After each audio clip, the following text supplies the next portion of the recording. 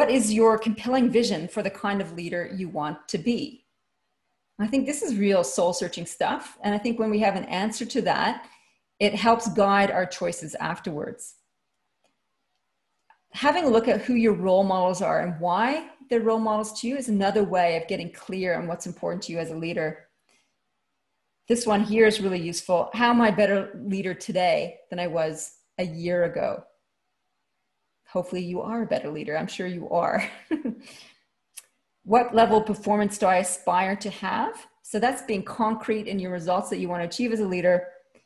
This one's a tough one, and you might have to actually ask some colleagues with this, is what's my reputation as a leader? What reputation do I want? That's one for you. And what's my brand? What am I known for? If you don't know, ask other people about it. Other people are really good sources of information. They put up a mirror for you. And even though it sounds weird to ask people these questions, you can say, I was tasked with this by an executive coach. It's a professional development opportunity. Please help me. And people are actually generally receptive when you ask them questions like that. And the last one is, what contribution will I make? What contribution will I make?